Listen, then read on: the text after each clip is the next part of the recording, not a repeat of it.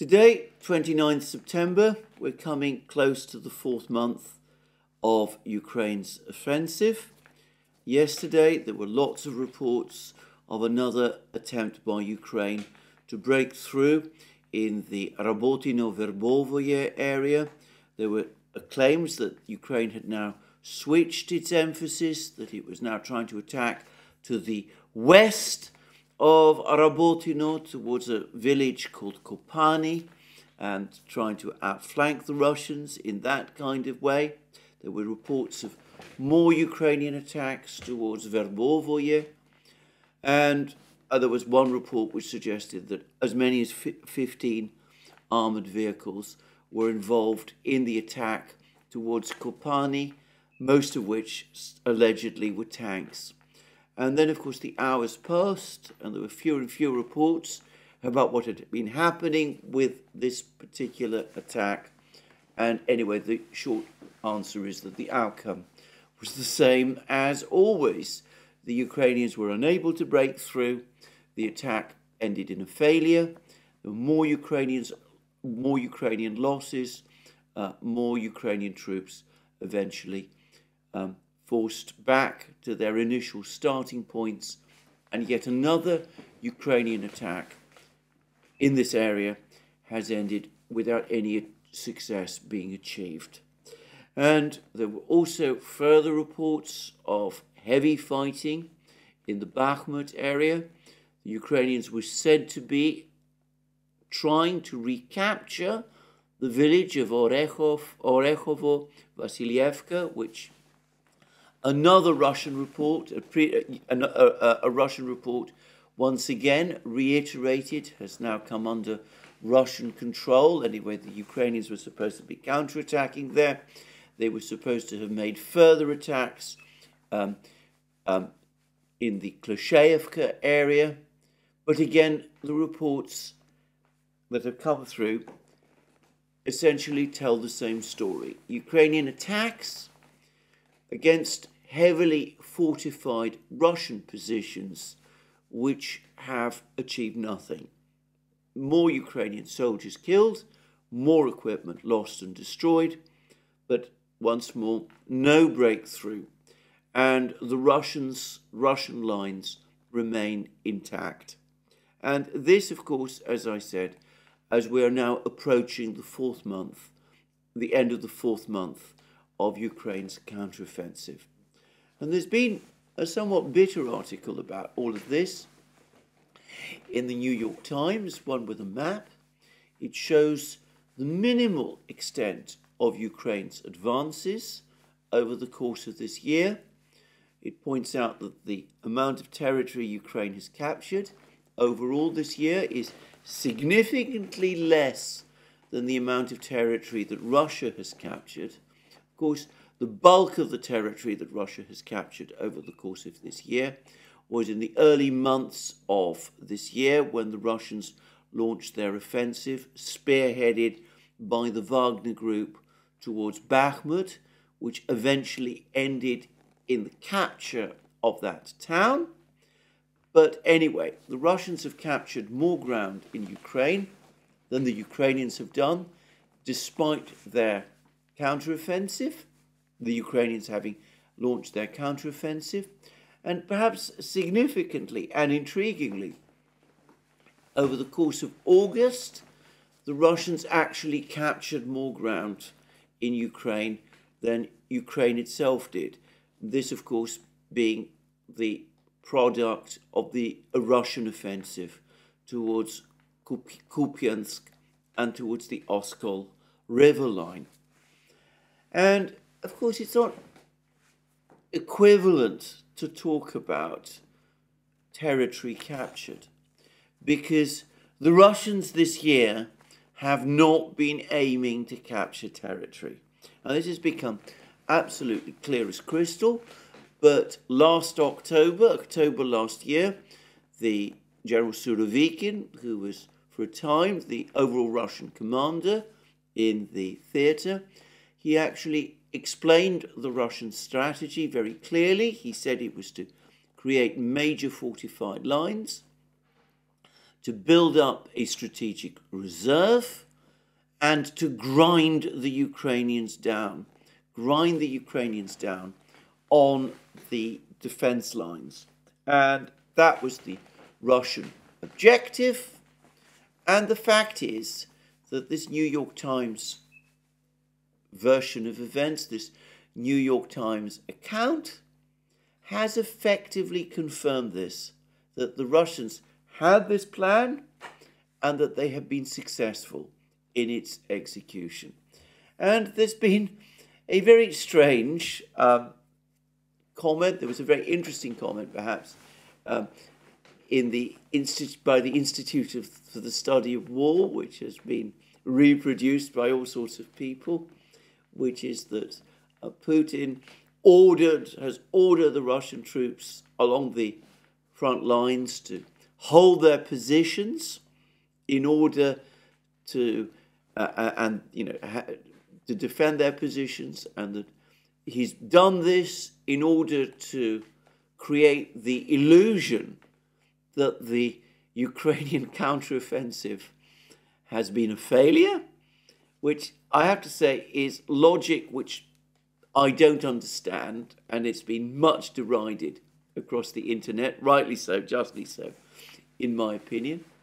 But putting those instances of essential comedy to one side, the New York Times basically confirms the overwhelming success this year of the Russian strategy.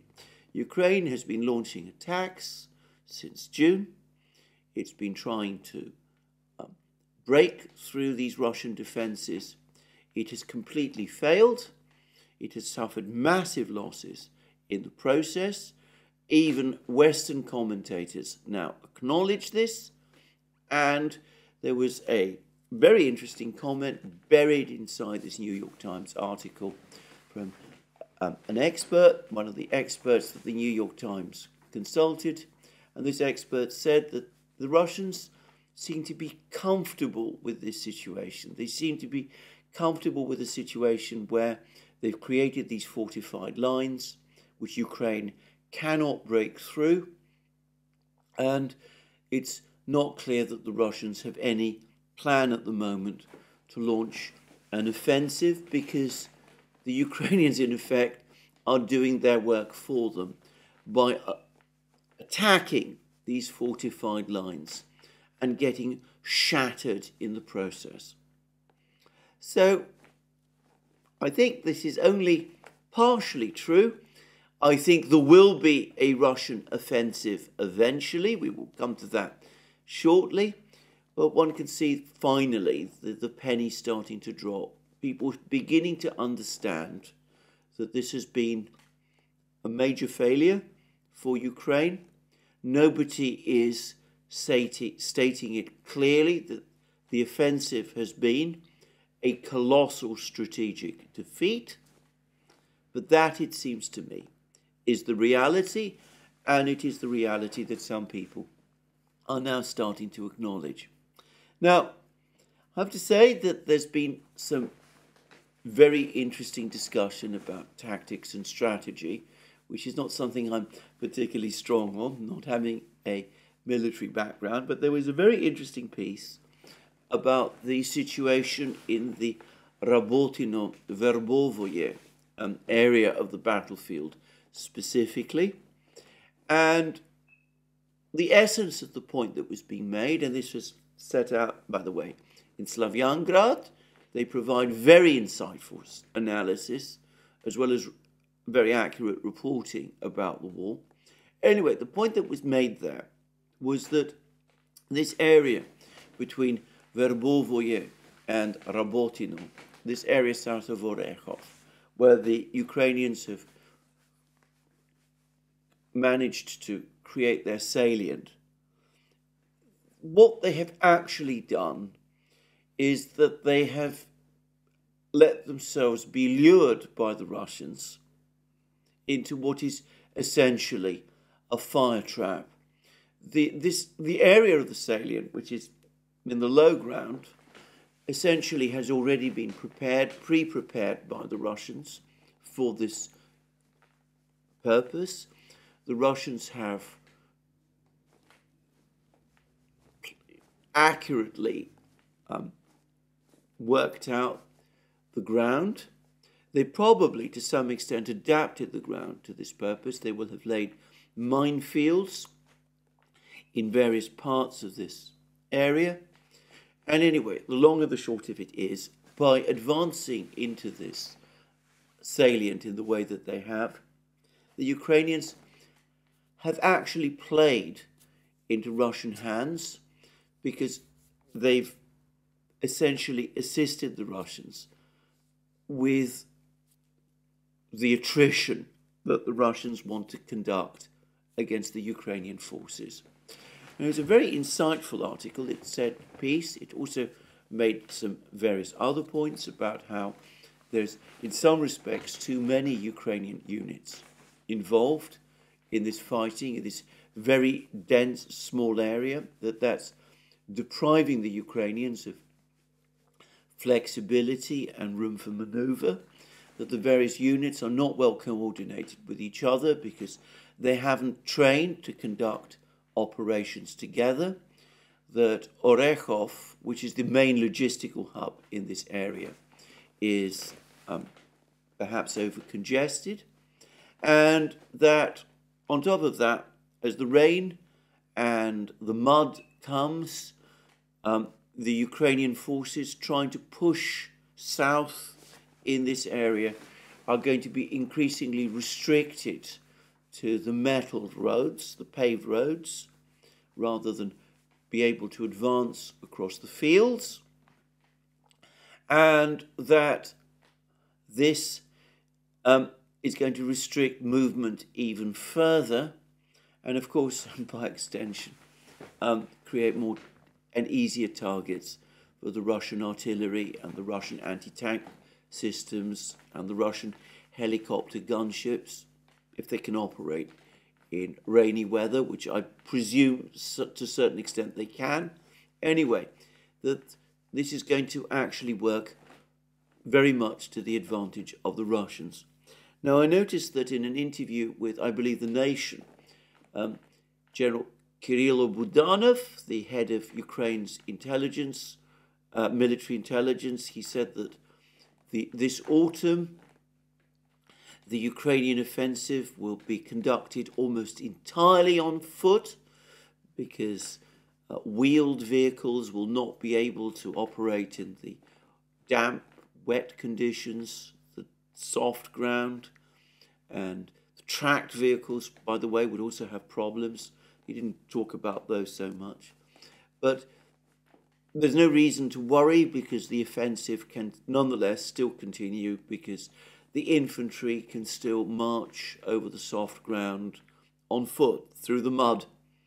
Well, all I can say is that General Budanov clearly is not a walker, which, by the way, to a certain extent I am. It is one of my favourite recreations. I like to go walking, sometimes in good weather, occasionally in bad. And I can say that the idea of expecting large numbers of men, even dispersed men, the idea that they can walk across boggy or even wet fields in the rain, in autumn, and still be able to advance steadily. Some of these fields, of course, being also mined, and that this isn't going to restrict their movement. Well, it is a fantastic idea. It is an absurd one, especially given that these men will be presumably carrying their weapons and other packs, and they'll be in body armor and all of those things.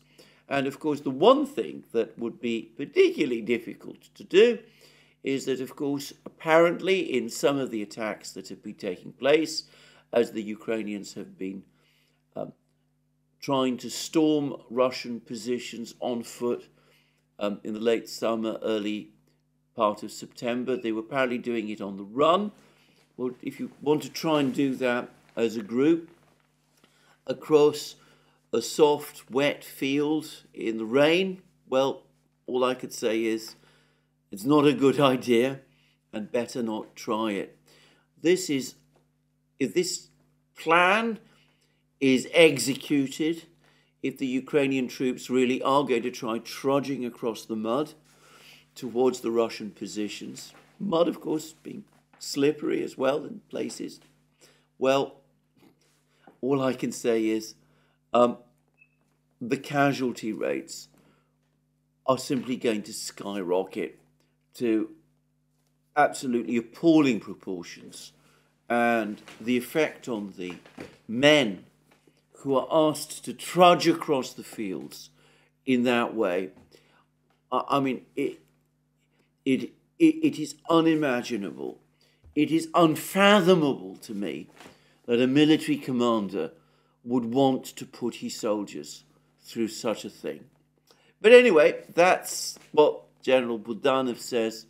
Whether what's left of the Ukrainian High Command, Zaluzhny, Tarnavsky, Siersky, all of those actually execute on this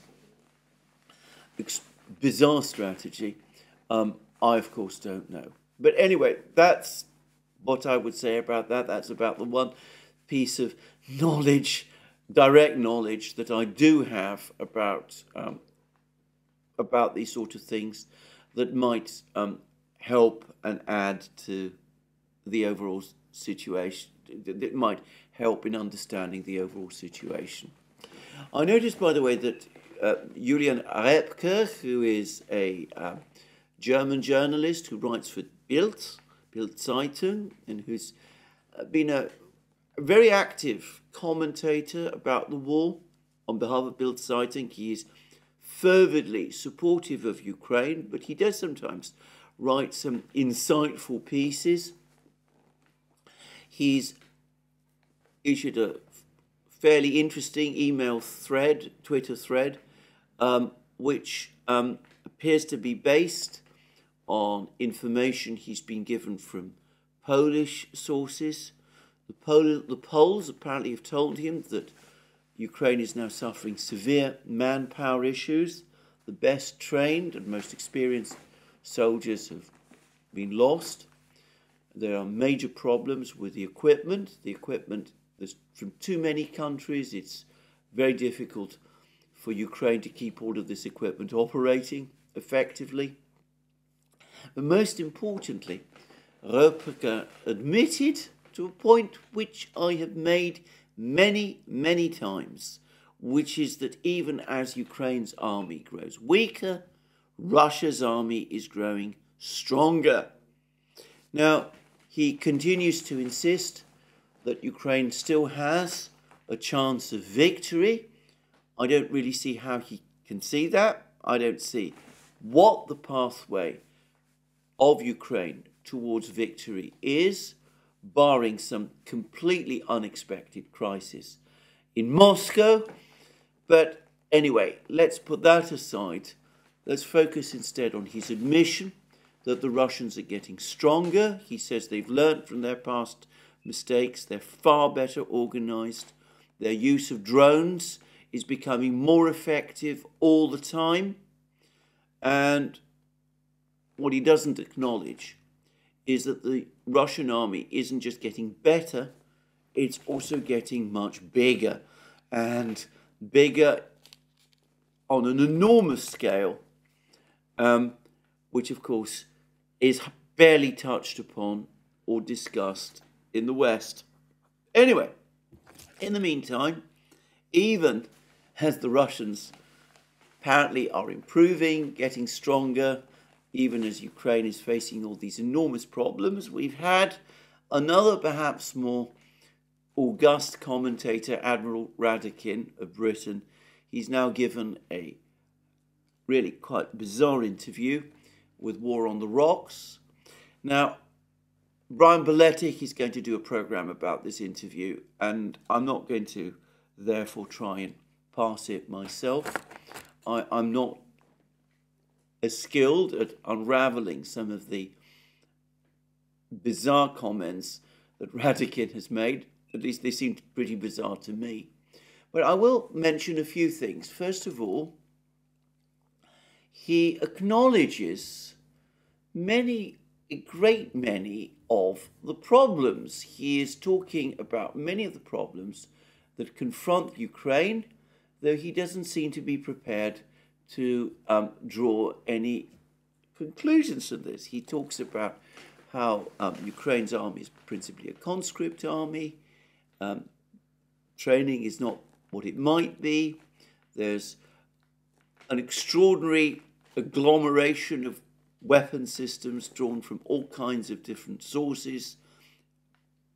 Even I, way back last year, was saying that what was being created was with this smorgasbord of weapon systems coming from every conceivable country in the West: British tanks, German tanks, American tanks, French wheeled vehicles, Swedish tracked vehicles, German tracked vehicles. All of this was going to create a logistical nightmare, a Frankenstein army, in fact. And Brian Belletti, I don't remember, also said much the same thing. Well, Admiral Radakin has just sort of just dawned upon him that this might be a problem. He also admits that the Russian defense lines are rather denser and better than people had been led to believe. I find that equally bizarre, by the way. Again, I read lots of commentaries and articles and things about how strong the Russian defense lines were. But anyway, Admiral Radakin says that the depth and complexity and sophistication and strength of these defense lines had been underestimated, and this has been a factor in slowing the offensive, though he does still insist that progress is being made. Where he sees this progress, I can't see, and of course the New York Times has cast cold water on all of this.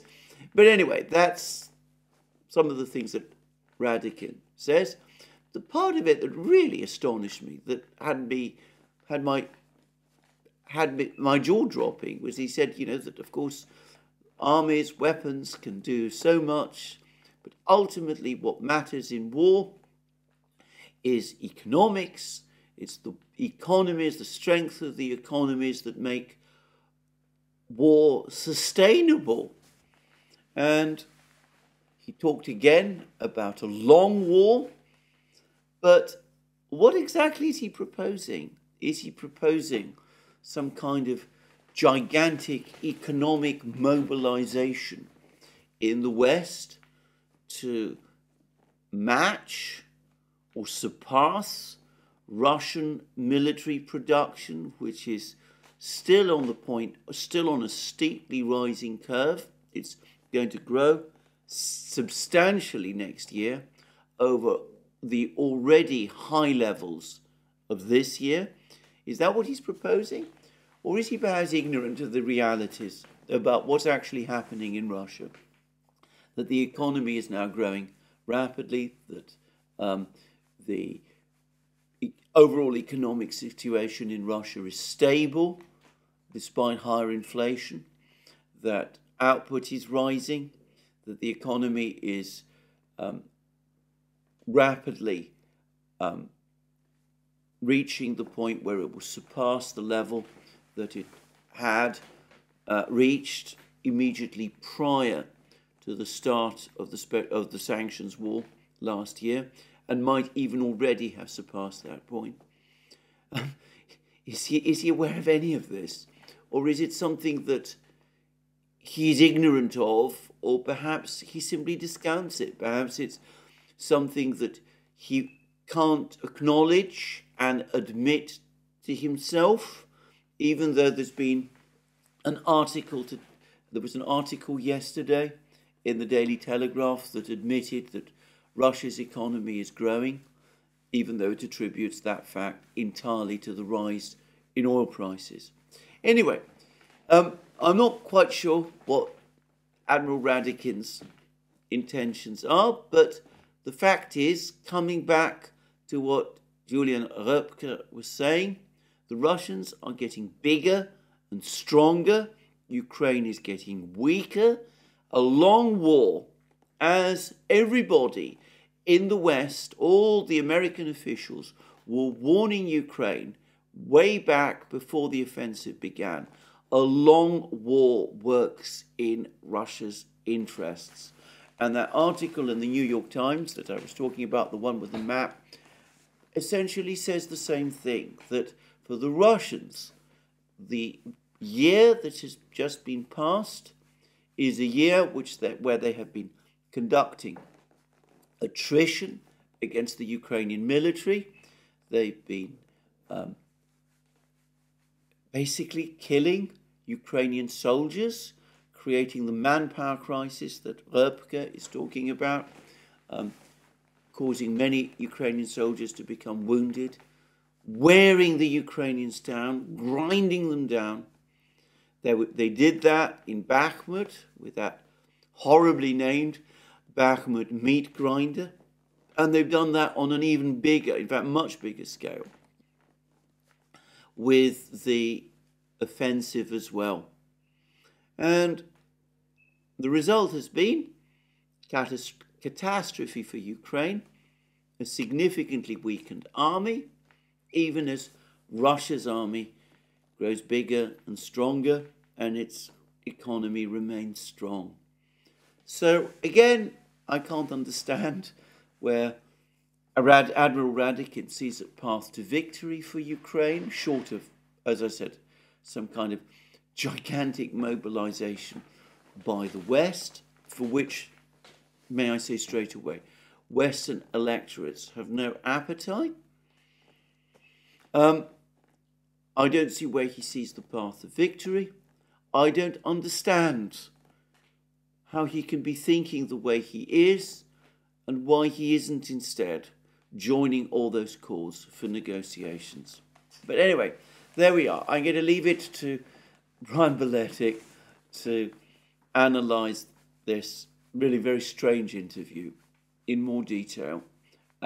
He's, as I said, somebody who can deal with the military realities perhaps better than I can do. Now, let's look then at what is coming.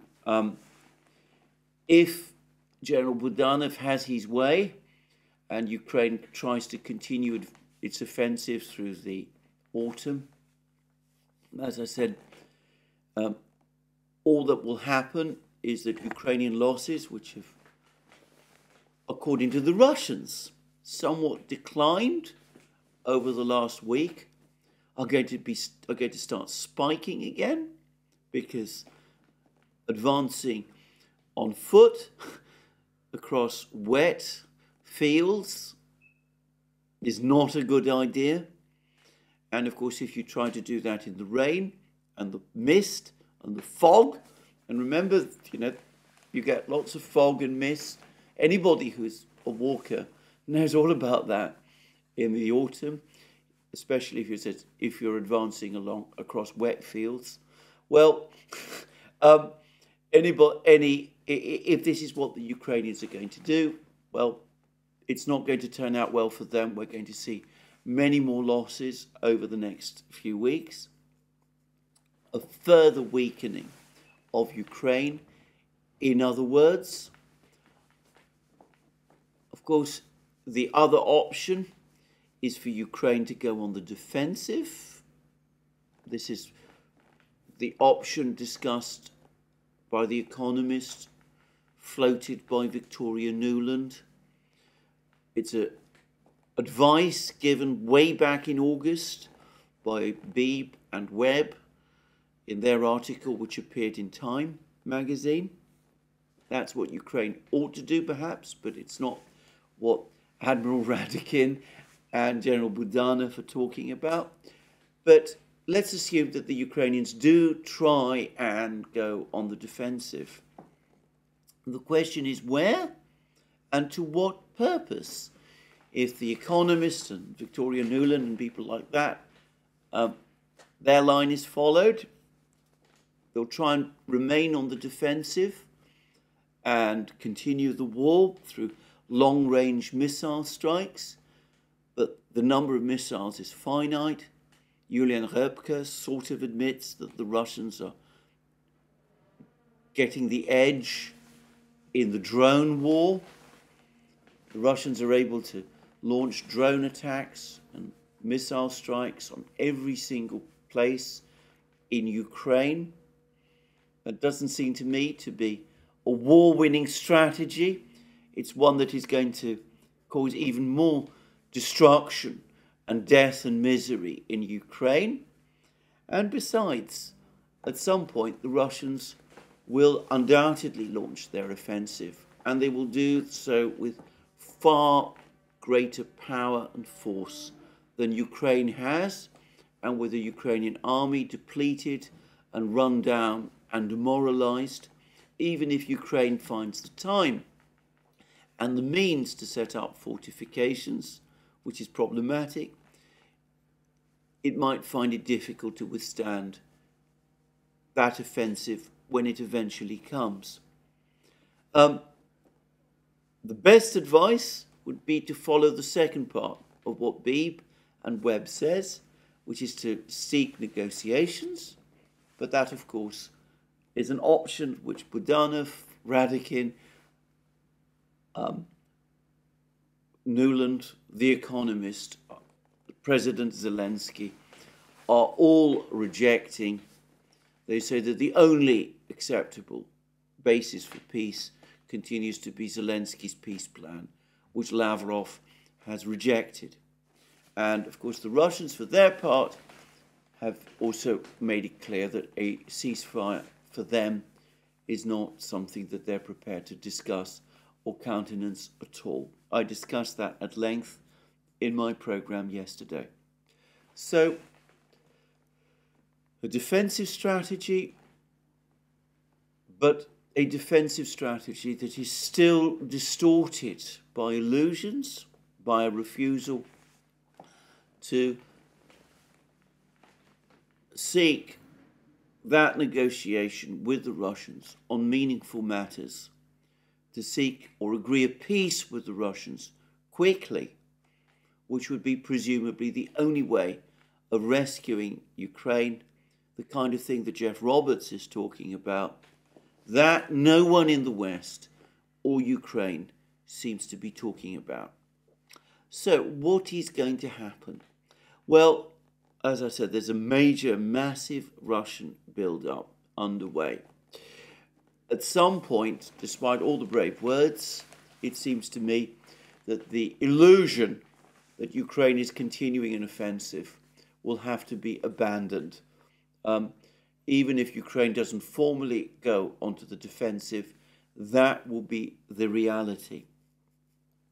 Russian forces in Ukraine today are undoubtedly very much stronger than they were at the start of this year. And that, I think, is an important point to stress. The hundreds of thousands of reservists who were called up last year, they're now fully trained. Many of them are now experienced, and they're much better soldiers than they were then. And the 400,000 troops that the Russians have called up or are in the process of calling up this year, some of them, those who were called up at the start of this year, presumably they're also by now trained and ready. And, of course, Russia has also benefited from a very big increase in its military production, which took place last year and much more so this year as well. So the Russians are stronger, and I think that there's a good chance that at some point over the next few weeks or months, as people like Belitsky and Alaudinov and others have sort of hinted, there's a chance that they will launch counterattacks, local attacks in various places. And there's a very intriguing suggestion that's been floated, especially by Dima on the Military Summary channel, but I've seen it taken up by others as well, and in fact somebody who has been emailing me, who has been one of my most interesting and informed correspondents, and who has a military background, has been talking about this for a long time, many weeks. He says that there's a misunderstanding about the Russian tactics on the Oskol River, Kupiansk sector, that once again the Russians have been luring the Ukrainians into an undefendable position, that Russian attacks on the bridges over the Oskol River, which have indeed been taking place, will mean that Ukrainian troops east of the Oskol River now have very attenuated supply lines. I would add that the Oskol River is a relatively small river and it can be waded across in some places. That last is probably only true in the summer. In the autumn, as the rains come, presumably the Oskol River will become more of an obstacle. And what's being suggested is that a not insignificant cauldron might be in the process of forming here, that the Russians might be working towards creating a cauldron. And of course, they could be doing the same thing. They might eventually do the same thing in the Rabotino-Verbovoye sector. I've already said how this salient that the Ukrainians have carved out, which is probably a fire sack, but into which lots of Ukrainian troops have been funneled, looks like a potential cauldron as well. Now, at this point, I think I'm going to make a further observation about the overall Russian troop dispositions, because, of course, there's been this long-standing claim, both in Ukraine by Budanov, picked up by the British, to some extent accepted by the United States, that all Russian forces have been deployed on the front lines, that there are no real reserves behind the first line of defense. I've said that this is manifestly wrong. And in fact, if you actually follow, if you've actually been tracking as closely as I have done, the fighting that's been taking place over the course of this summer and early autumn, as the offensive has taken place, a number of interesting facts start to emerge. Firstly, nearly all the fighting, in fact to a great extent all of the fighting, has taken place in the zone of destruction beyond, ahead of the fortified lines, the Surovikin line. The Ukrainians have never breached those fortified lines. They've only reached it in one place, which is in the area near Verbovoye, the village of Verbovoye.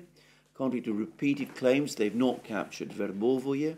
I understand that even the Institute for the Study of War now sort of admits that Verbovoye is fully under Russian control. All the fighting, in other words, has taken place elsewhere, some distance from the major fortified lines in this control zone, which perhaps is more accurately described as a zone of destruction. And the Russian forces, which by some calculations outnumber the Ukrainians, a commentator in the New York Times article says that they outnumber the Ukrainians 3-1, which may be true, but not perhaps with the numbers of troops actually present in Ukraine.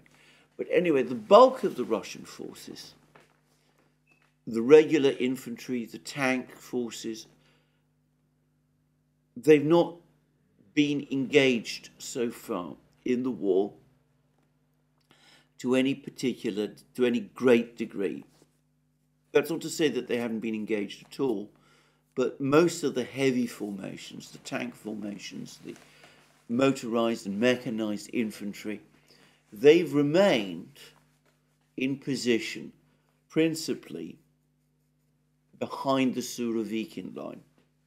If you're talking about the people who have been fighting the Ukrainians in the zone of destruction, they have been an interesting assortment of elite units, paratroopers from the airborne forces, which have increased significantly in size over the course of the last year. A lot of the reservists who were called out last year were ex-paratroopers, and they've been back inducted in the airborne forces. So paratroopers, Marines, naval infantry in some places, the Chechen fighters who are heavily involved now in the fighting in near Bakhmut, especially around Klashevka and those sort of places. The Wagner organization, which, by the way, looks like it's coming back into the conflict area. The new head of the Wagner organization has just had a meeting with Putin, in which Putin basically invited them to come back, and they are apparently starting to do so. But, of course, the Wagner organization did a lot of the heavy lifting around Bakhmut at the start of the year, and it was they who eventually captured both Soledar and Bakhmut. These are not part of the regular Russian military. And, of course, the Donbass militia, which has been doing much of the fighting still in places like Marinka and other such places. So it's this complex assortment of militias, elite troops from the airborne and naval infantry, Chechen fighters, other troops from various other contract organizations, a bit like Wagner, of which there are several on the battlefronts. It's they who have been doing much of the fighting in this control zone beyond the Surovikin line. And in doing so, they have been, of course, heavily supported by the Russian Air Force, which has been much more active this year. It's now engaging much more heavily in tactical combat. The numbers of precision-guided bombs appear to be increasing all the time, even exponentially. The numbers of drones are also increasing, and this is becoming a major complaint from the Ukrainians. The sky is now filled with Russian drones, some of them carrying out surveillance, some of them kamikaze drones able to carry out attacks, sometimes far behind the front lines. This includes the advanced new versions of the Lancet kamikaze drone. They are increasing in number continuously. So these forces, this interesting medley of forces that the Russians have been using beyond the Surovikin line, they're much more heavily supported than they were during the fighting in 2022, even though then as now they carried out the bulk of the fighting. And of course regular infantry have been involved. There's a regular infantry unit, for example, that for a long time defended Rabotino. It's now apparently been pulled back for rest and re-equipping. It's regular infantry who have been advancing towards Kupiansk. But, as I said, the bulk of the divisions, the tank forces, have been held back. Now, what this medley of units that have been doing in the zone of destruction is precisely that. They have been working to destroy the Ukrainian forces as they've attempted to attack and push through towards the Surovikin line. The Surovikin line has been a lure and a trap as well as a defense line. And of course, all of those obstacles, the minefields, the anti-tank ditches, the dragon's teeth, all of that have also helped to work both as part of this strategy of destruction towards the Ukrainian forces, and also they provided a backstop so that the forces that have been fighting the Ukrainians in the zone of destruction, they've had the confidence that they've got large numbers of troops at their back who could be called on in a crisis, and they've also got heavy fortified lines that they can retreat to if they must. So what has happened is that Ukraine has been fighting only a part of the Russian army, perhaps in some ways the elite part of the Russian army, but not the heavy infantry or the tanks. And these forces have been tasked primarily and obviously not with capturing ground, but with carrying through this process of destruction. In the meantime, the heavy infantry and the tanks are being built up. We saw that the assault brigades are also being prepared, and some big offensive will happen. Now, it could be that, as I said, this autumn, late this autumn or winter, we will see the Russians push, try to create these cauldrons, these mini cauldrons. Perhaps they wouldn't be so little. On the east bank of the Oskol River, perhaps in the Orechov area, where the Ukrainians have sort of semi-created a cauldron for themselves. Perhaps the advance, the capture by the Russians of Orekhovo-Vasilyevka also suggests some sort of eventual Russian push in that direction. But I'm increasingly coming round to the view that with attrition working so well for the Russians, the big blow is being held back, and it is more likely now to come in 2024. Perhaps even mid-year in 2024, when the 400,000 troops that are being called up now have been fully trained, and when the Russian munitions factories have ensured not just that the army that is being built up now is fully equipped, but that it also has enough machines and vehicles and tanks and spare parts and shells in reserve to make a big offensive sustainable. And of course, by that point, the expectation is that the Ukrainians will be even more heavily attritioned, even more weakened than they are at present. So that is the kind of war, it seems to me, the strategy that the Russians at the moment, or so it seems to me, are fighting. But that they do eventually intend to deal Ukraine a knockout blow. I think that has now become clear from the various statements that these Russian officials have made, one after the other, in quick succession over the course of this week.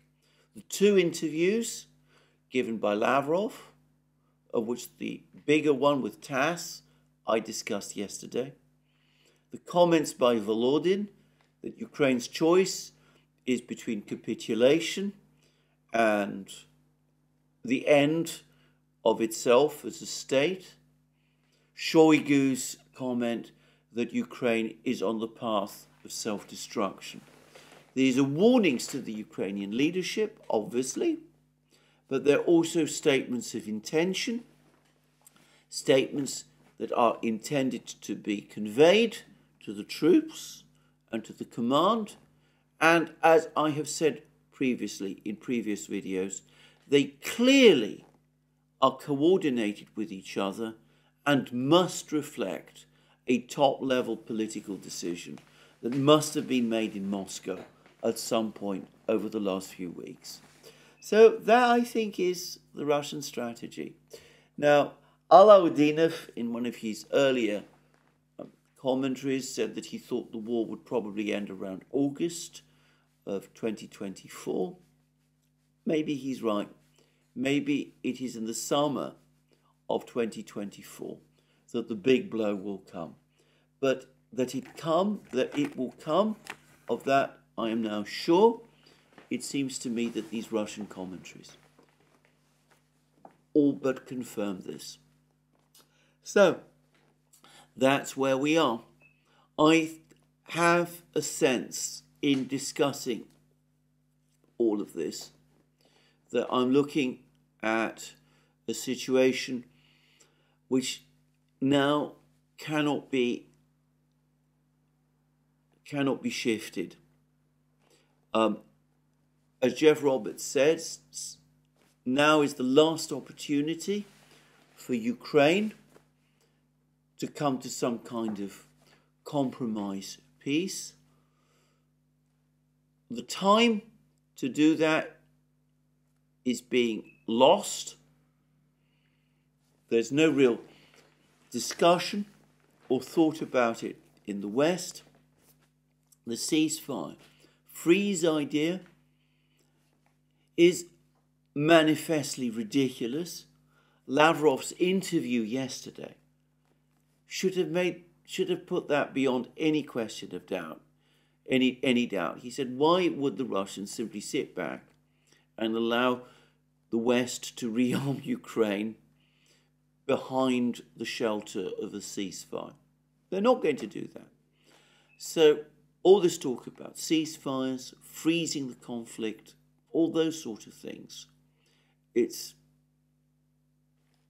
as I said, delusional idea. There's no talk of any more substantial plans.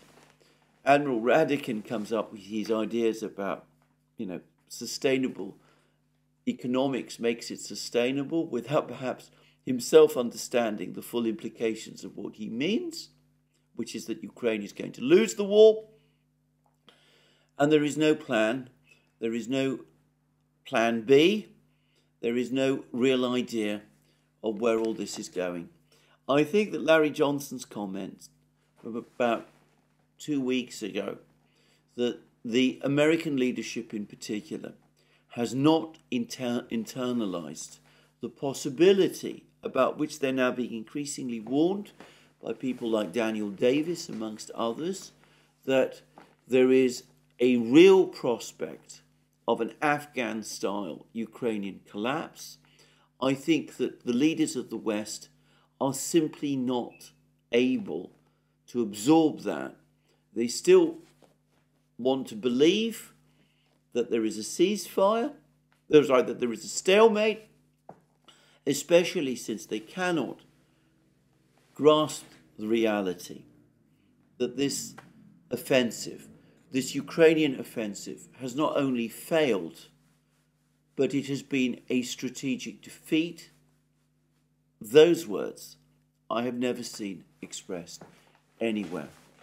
So, that's the reality that we face now. This week, to my mind, has now made that absolutely clear.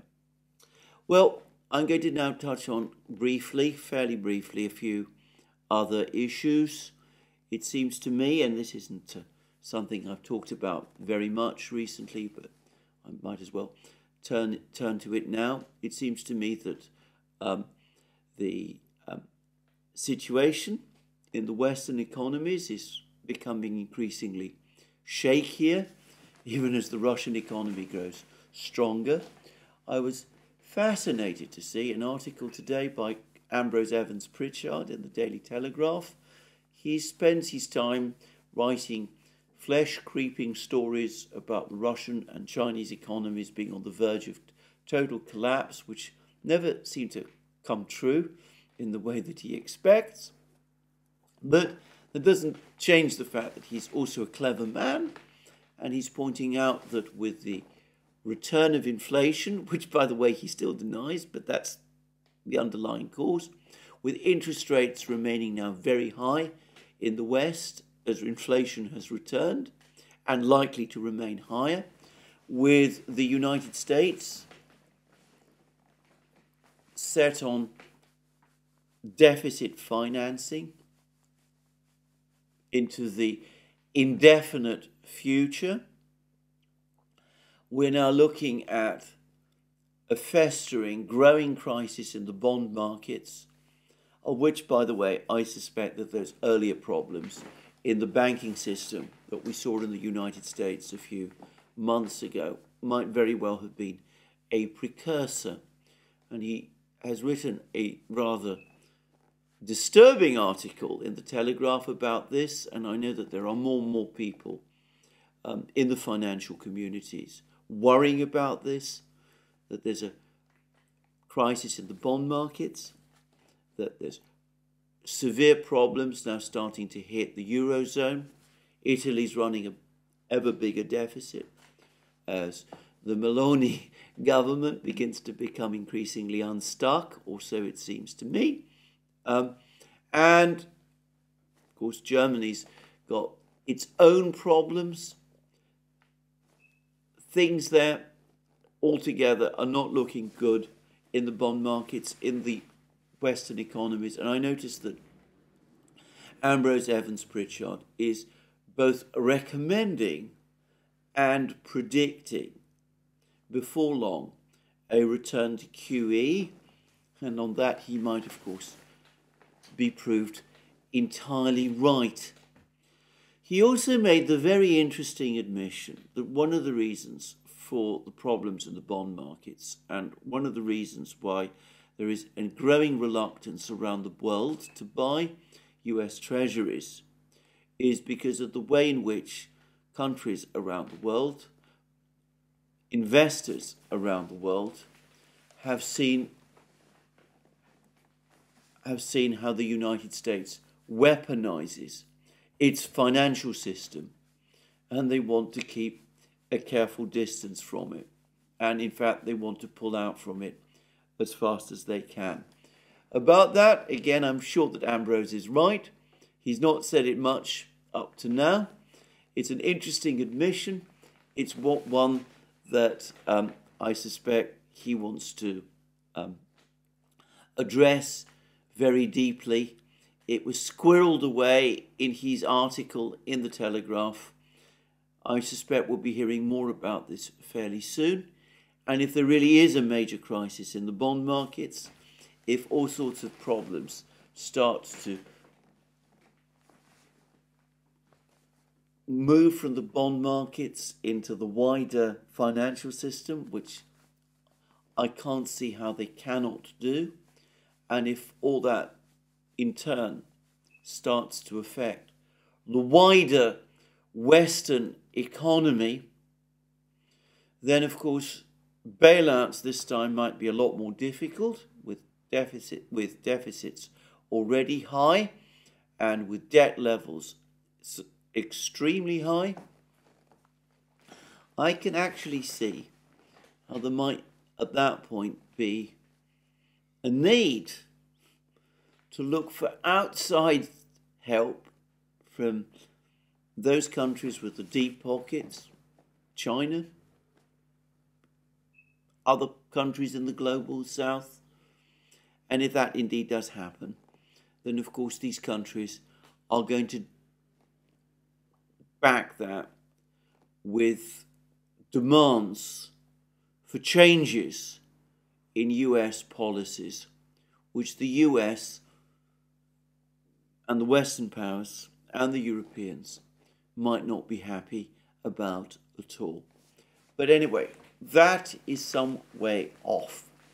In the meantime, another topic which I have not covered for a long time is the accelerating collapse, or so it seems to me, of French influence in West Africa. And I want to stress French influence. I don't by that mean that France is being driven out of West Africa, or that Western African states want to sever their relationship with France.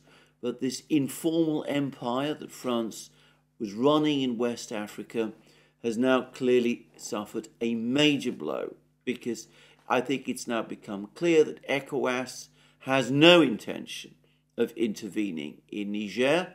If there was such a plan, if there was such an intention, it seems to have been dropped. That has left France severely exposed. They've now been forced to pull out their ambassador from Niger. They're apparently going to pull out more of their people from Niger. Their bases are going to be pulled out of Niger. France has suffered a spectacular defeat in Niger, and though I understand that the new authorities in Niger are still anxious to maintain a good relationship with the United States, it does seem as if they will probably over time start to reorient their policies more with those of China and Russia. And elsewhere in Africa, on the African continent, I noticed that Libya, or at least the various factions in Libya, seem to be increasingly also working with the Eurasian states. There's been a Russian delegation to Libya. Marshal, I believe he's called Marshal Haftar, one of the Libyan faction leaders, has recently come to Moscow, where apparently he's had talks with the Russian military leadership, including with the Russian defense minister, so the rumor goes, Shoigu. So Russian influence in Libya seems to be increasing once more. And the Russians, for their part, as their economy grows in size, but as they face labour shortages and inflation issues, seem to be looking for ways to try to resolve these issues by establishing either drawing in guest workers from various places, or establishing factories, relocating production where labour is available and cheaper.